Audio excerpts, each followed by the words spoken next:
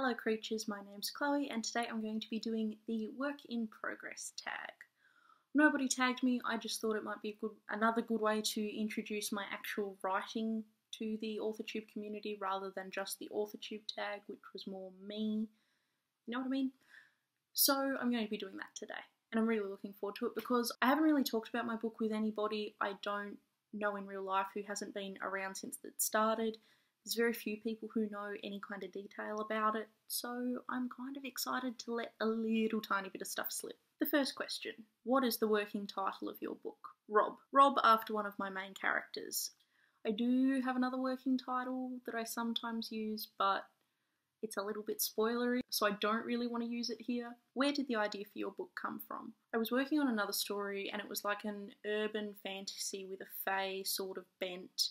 And I had all the same characters in that story, but it wasn't really working. And then as I kept writing, these high fantasy elements kept coming in and the characters started to outgrow the plan I had for them. And it ended up, I've now split it off from that and taken it in a new direction entirely. It's been a really natural process. So I can't really pinpoint how I actually got the idea or when that happened. What genre is your current work in progress? So it's high fantasy, it's set in a city, so it's got a little bit of an urban bent, but it's not a modern city, so it is still definitely high fantasy. It's set in my own world, and there's a lot of witches. Choose the actors for your movie adaptation. I don't want to. I tried to do this, but it didn't really work properly. I couldn't find any actors who I thought were right. I don't know, I'm very used to seeing fan casts for things rather than who the author would like. So I'm kind of more here for a fan cast of my book once it's out than me trying to figure it out now and not being able to find something that I'm really, really happy with or someone. Give a one-sentence synopsis for your book. Curse breaking doesn't pay much. Yet. Will your book be self-published or represented by an agent? I definitely prefer an agent because I would prefer to be traditionally published for this project. I wouldn't rule out self-publishing because I do think it's a good idea to have your own income stream separate from a traditional publishing aspect if that's a day job or a side hustle or freelancing, something like that. But for the kind of projects that I've got in mind at the moment, they will work better if I can go through a publisher and have the advantages of that advertising if it works out well for me. There's a lot of ifs and buts and maybes, but I think I would definitely prefer an agent at this point. How long did it take you to write the first draft? Who said I finished it? No. I've never finished anything. I'm really, really bad at finishing drafts. I have an incomplete draft of a story I really, really love, and it has been sitting unfinished for 4 years.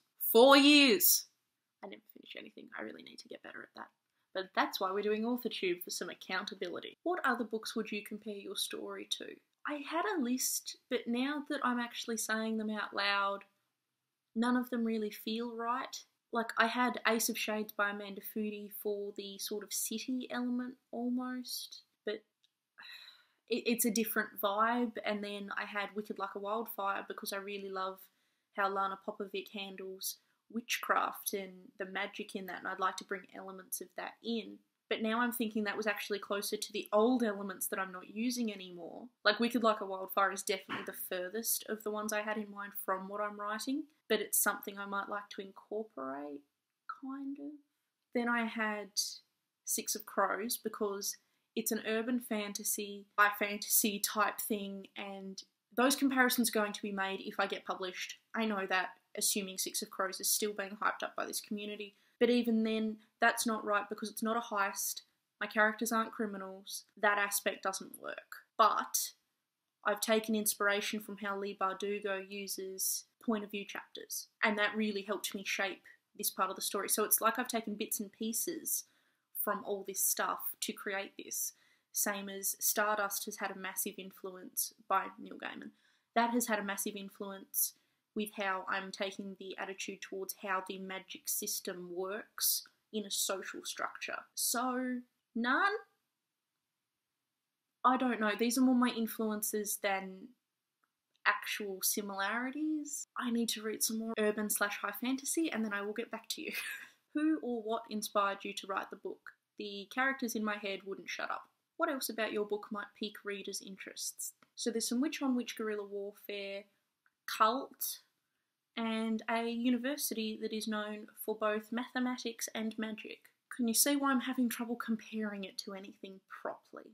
It's very much a mishmash of stuff that I really like, that I wanted to see if I could put in a book, and I think it's going well. It feels like it is. So that is it for the work in progress tag. I hope I wasn't too vague, but it's a bit difficult when I'm nowhere near finishing the draft. And I'm also super private about what I write, so it's kind of weird to be giving away any details on the internet. I'm very secretive about it, so this is kind of weird, but I hope that it sounds good. Maybe. We'll see. I don't know. Let me know if you like the sound of it down in the comments below. All my social media links will be down in the description box below.